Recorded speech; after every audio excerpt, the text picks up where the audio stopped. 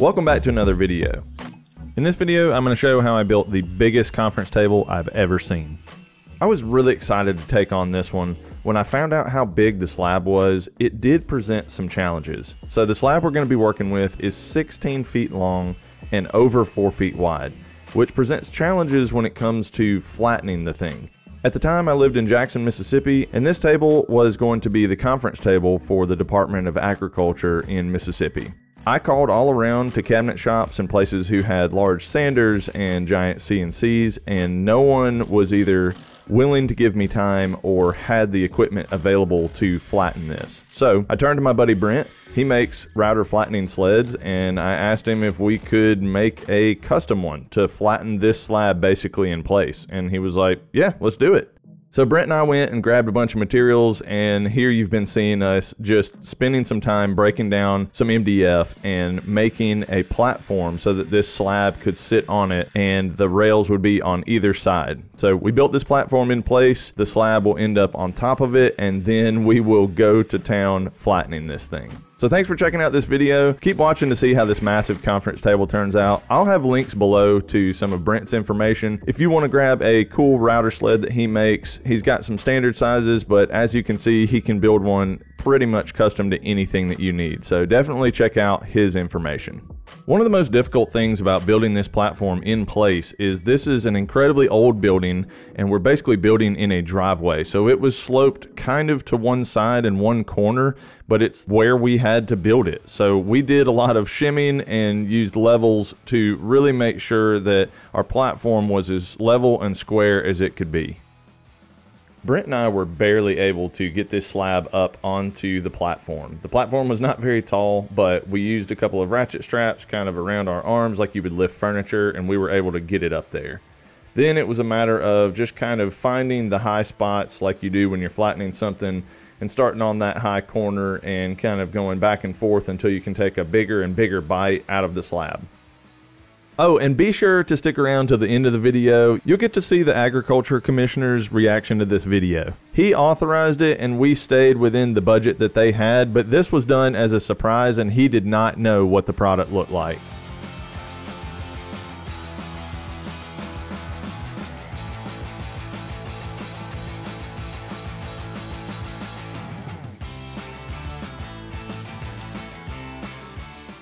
This slab was about 3 inches thick and had a significant twist to it. So there was a lot of work to be done on 2 of the corners to kind of get them more in line with the rest of the slab. But we just worked our way down, starting in that corner, and then gradually moved on and on and on.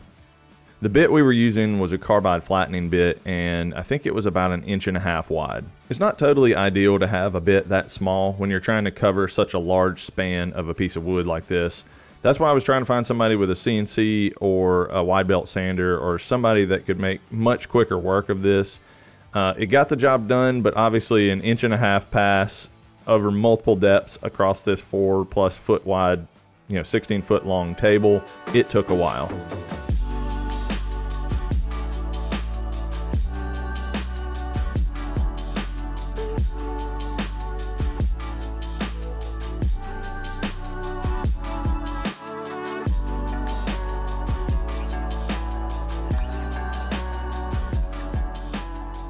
One thing we really watched out for, and you want to make sure if you're doing the same thing, is to not put too much down pressure in the middle of this sled. You'll cause deflection and the bit will actually dig in a little bit more than it will in other places. You want to try to just let the sled do the pushing. Don't force anything. Don't go too fast with your router because all of that will just cause more sanding.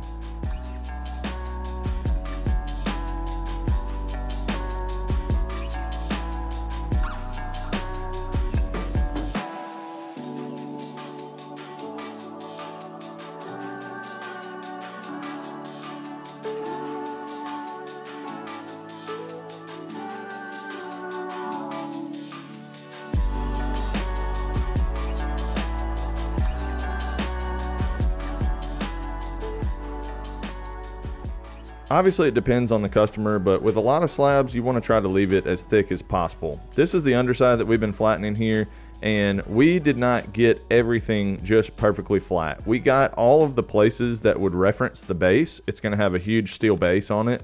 All of those spots were flat, and the rest of it we decided to not take off any more thickness because you would never know.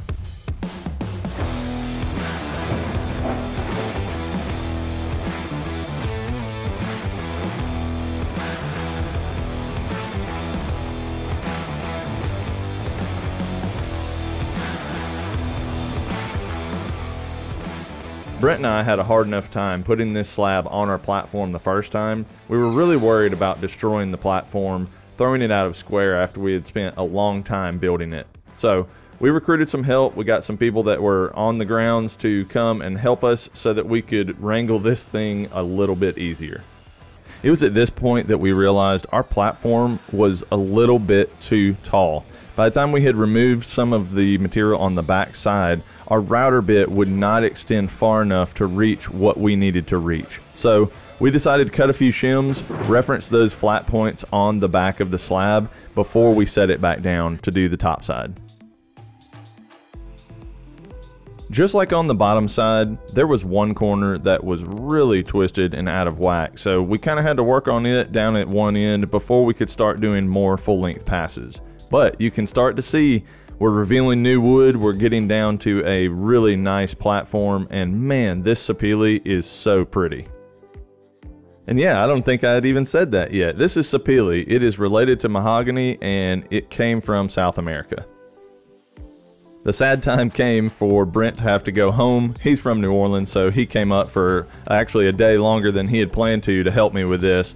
I really appreciate it, Brent. Thanks so much for the help. Now it was time for me to do the rest of the back-breaking work. I'm tall, so leaning over here to the ground was just a wreck on my back, but I just had to keep going back and forth, making passes. As you can see, there are a couple really large gouges or something from the milling process in the top of this board, so I had to keep going down until I got all of that removed.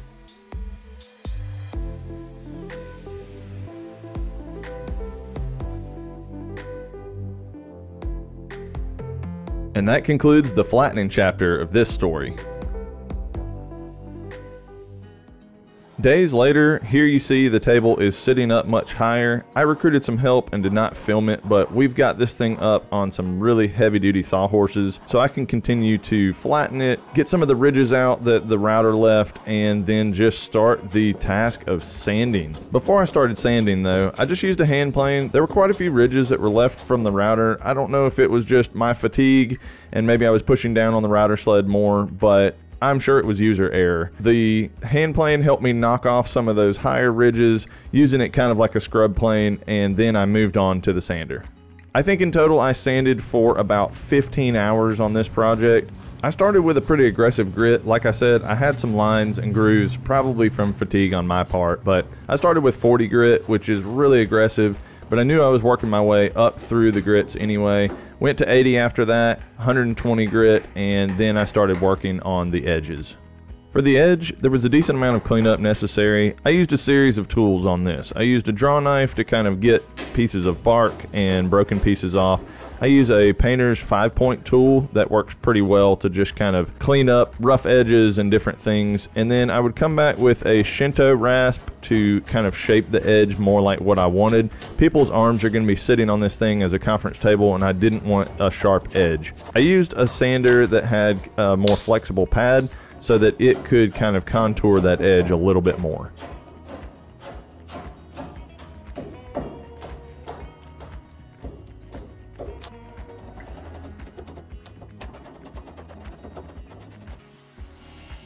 Time to clean up the ends.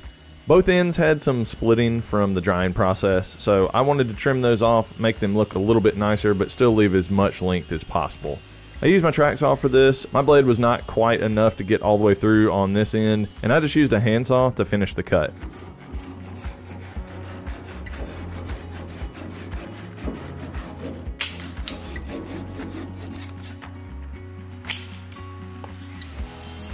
Then I just repeated on the other end.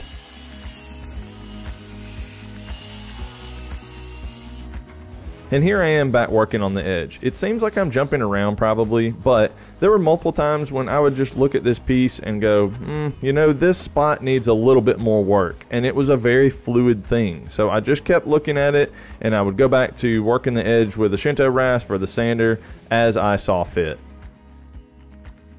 I don't know the full history of this slab, but it had a lot of cracks and dirt and grime and stuff that I wanted to remove as much as possible. So I have these small picks that I use for cleaning up laser engravings and different stuff. They were perfect for cleaning out the cracks so that it would not look grimy.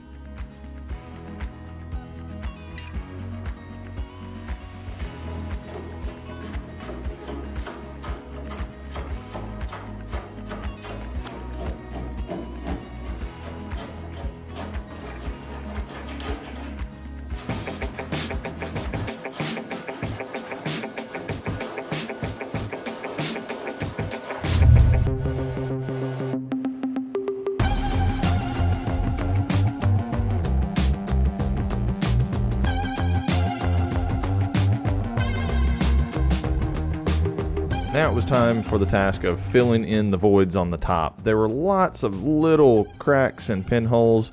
I don't know if they were from the drying process or what, but for most of the little tiny holes, I just used some black CA glue and some accelerator to fill those tiny holes and then sand them back. For the larger holes and cracks, there were some stress cracks on the side from the drying process. I just used some epoxy with some black pigment in it and just taped up the side so it wouldn't run anywhere, as well as the bottom, and filled those in.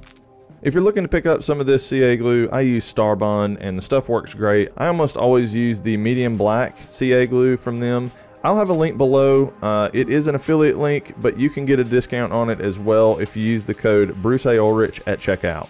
I just used a small dental syringe to get the epoxy down into all of the stress cracks and holes, and then I just left for the day to let all of that set up.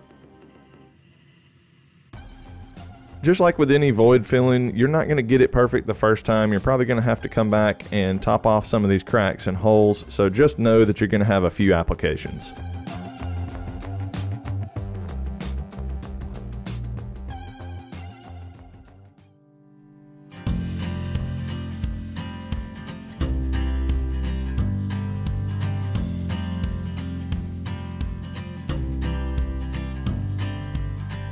It's finally time to add some finish and see this beautiful sapele wood really come to life. For the initial finish and a pore sealer, I'm using Armor Seal from General Finishes. I'm just brushing it on, and honestly, in hindsight, if I were to do this again, I would wipe it on. I was not really happy with the different lines that any overlap left when I would brush it on. I was able to get that to feather out with some sanding and different applications, but I think I caused a lot more work for myself by doing that. I think if I wiped it on and was really careful about very thin coats, it would have been more controlled. Armor Seal does have some resins in it that amber the wood just a little bit, but that's what the client wanted, and that's what I wanted for this table, to really bring out that deep kind of rusty color in the sapele.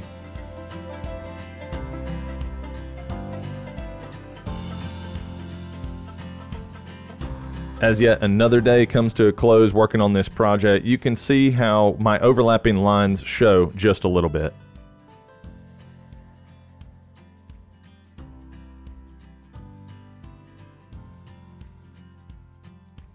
As that first coat of finish was drying on the top, I switched gears and went to my shop.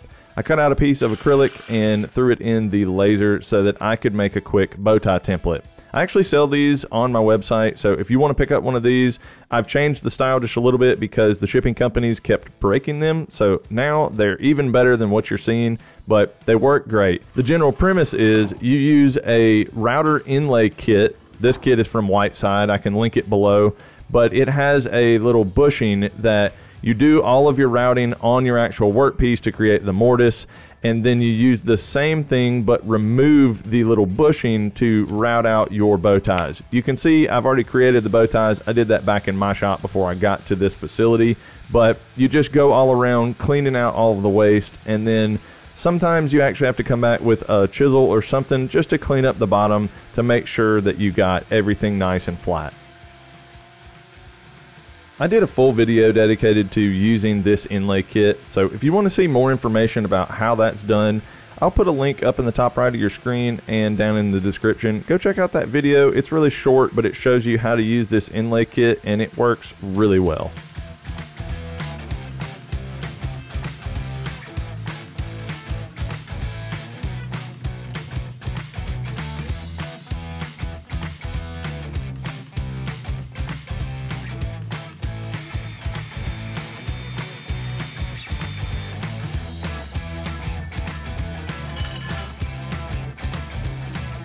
Because this inlay kit uses a router and routers have round bits, your corners are going to be round in your mortise. It's able to go around the outside and leave square corners on your actual inlay, so you just need to take a piece of sandpaper and just barely scuff the edges to where they're not perfectly sharp and they're a little bit rounded, and it's a perfect fit. Then I just added some glue and tapped it in to make sure it was secure before using another piece of wood to drive it home.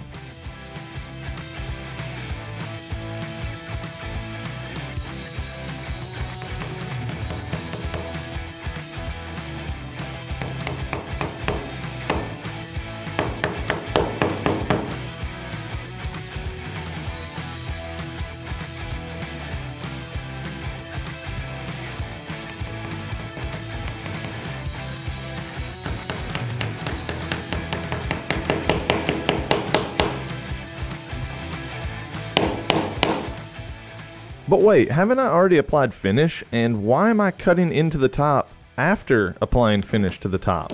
Well, that's a good question. I had to do things a little bit out of order on this project, mostly because it was so big I had to get help to turn it over, and help was not always available. I was doing this on the grounds of the agriculture department, and it was up to when someone was available to help me flip this thing over. So I did put some finish on the top because I didn't want to waste time and I had the chance to do it. Then I inlaid these bow ties, and yes, I'm going to end up scuffing it up and having to come back and add some finish. But sometimes you just have to roll with things even if they're not quite in the correct order so that you can get the project done.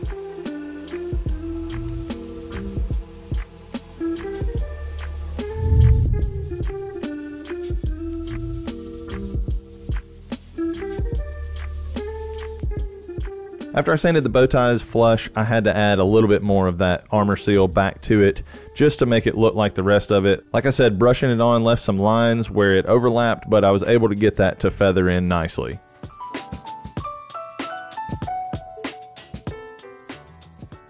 Before adding my top coats, I sanded back the armor seal with some 400 grit sandpaper just to remove any little nibs and high spots that were left from adding that finish. For more even application, I'm spraying on the top coat, and I'm using a conversion varnish that's also made by General Finishes. This is a very hard finish, very durable finish, and this conference table is going to see a lot of use and wear over the years. So I wanted to make sure it was up for the task. I ended up applying a total of 4 coats, and I would scuff in between with a brown paper bag.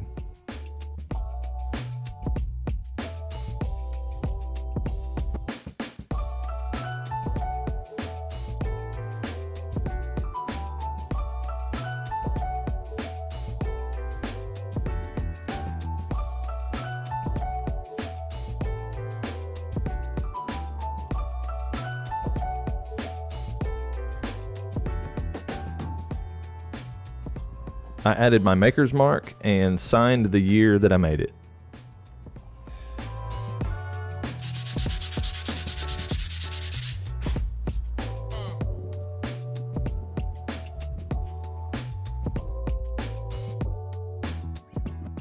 The facility I was doing all of the work in was about a half a mile away from the building where it would ultimately live. So we had the nerve-wracking job of transporting this thing on a flatbed truck all the way to the conference room. This is the huge room that will be the home to the new conference table. Luckily, it was on the first floor, but it was up a full flight of stairs, and that was difficult carrying it up. This massive steel base was fabricated in pieces because it weighed so much, but it was made to bolt together in place. So we set the tabletop upside down, put the table base together so that we could mark all of the spots for the threaded inserts.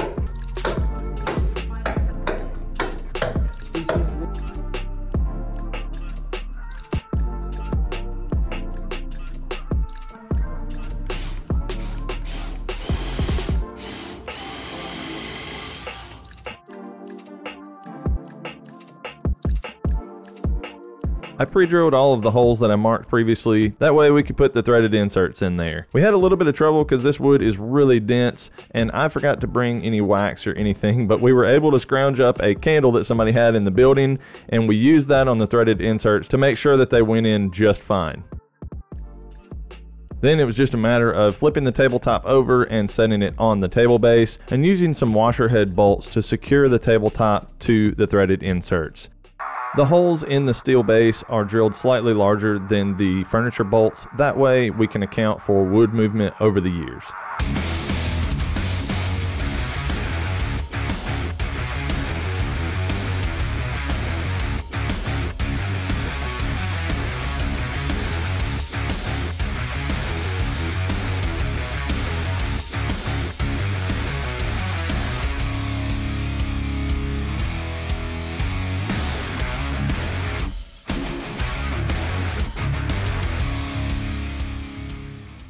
It's definitely the largest conference table I've ever seen, and it's the biggest project I've ever made. I really like the finishing touches of the bow ties and those stress fractures that I filled. All of it adds to just a really unique conference table. That custom base really tops it off, and there is zero sag in the middle due to his design. He designed it to look like one of those old truss-style railroad bridges, and I think he nailed it.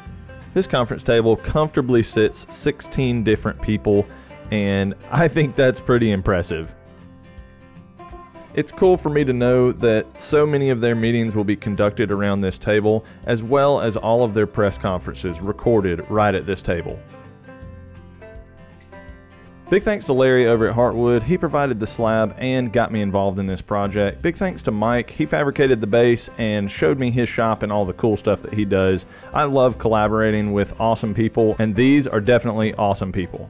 Thank you so much for watching this video. I really do appreciate it. If you have any questions, feel free to leave me a comment below. Let me know what you think. Be sure to get subscribed to the channel because I've got some more cool projects coming up, and I'll see you on the next video. Hey, whoa! Oh man, this is fantastic. Now that is genuine Mississippi. Thank y'all. Y'all brought it yourselves. All right. Man alive, this is nice. Now, tell me the story on this piece of wood. Good gracious. This thing is from South America somewhere. It's called sapele. It's related to mahogany. Wow. So it's a single piece from a tree. This isn't jointed together or anything, and it From one tree. From one tree. That's one single slab. This is nice.